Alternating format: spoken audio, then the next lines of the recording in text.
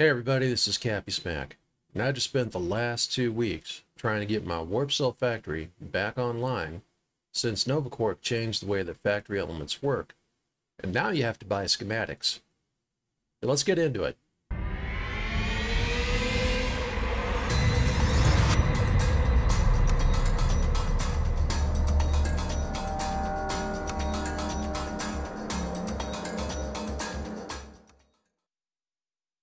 The latest changes to Dual Universe for factory elements requires you to pay money up front to buy schematics for certain factory elements like Tier 2 refiners and smelters and chemistry industry units and other elements. You'll find out. So I had a warp cell factory before the latest patch that was producing 31 warp cells per hour, and it was finely tuned and it was optimized, and it would do that passively. And warp cells on the market were dropping in price because I was helping them drop, and the cost of production was very low relative to the materials that you'd have to put in. And optimizing that factory from 8 warp cells an hour to 31 really didn't cost any more materials. It was all built into the game. So now that we have the latest patch, I've had to spend 45 million Quantus to produce about 3,000 warp cells. And I had to pay that 45 million up front. So effectively, the changes mean that you're going to have to buy your warp cells from a wholesaler up front. And that's the cost of a schematic.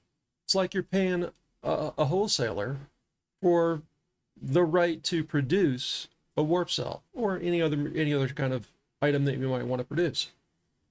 So you're paying that cost up front. And that's going to artificially increase the cost of production.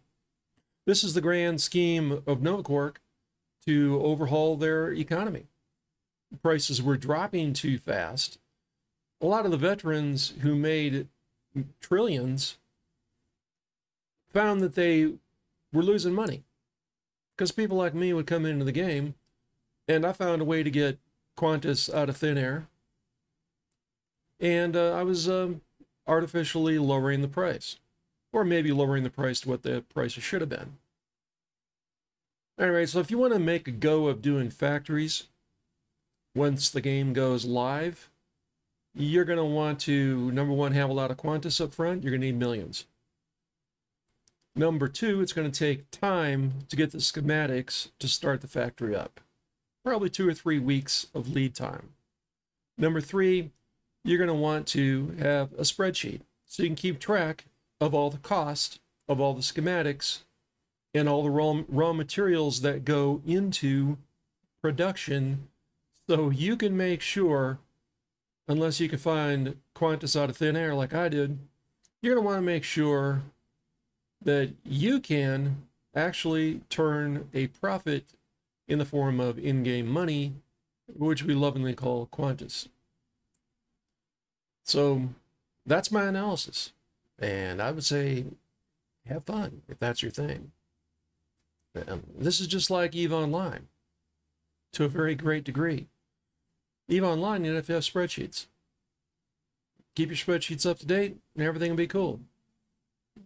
In Dual Universe, you're gonna have to have spreadsheets. Well, that's it for me. Be sure to stay tuned for more videos. We'll catch you next time. If you like the content you've seen on this channel, be sure to like, subscribe, and share. Make sure you hit that bell icon, because then you'll get notified whenever I publish another interesting and important video.